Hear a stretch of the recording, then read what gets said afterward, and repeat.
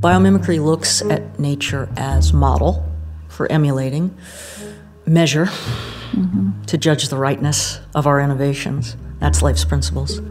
And mentor. And the questions that go with that are, what would nature do here? And here is the most important part of that. So wherever that here is. Yeah. Because that's context. What would nature do here?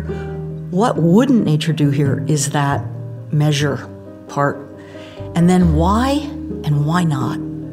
That's the mentor part. That's the part where, like, if you have a mentor at work, you've been there a while, something weird happens, you don't know what it is, you go in, close the door, say to the mentor, why did that just happen? Oh, let me tell you about that.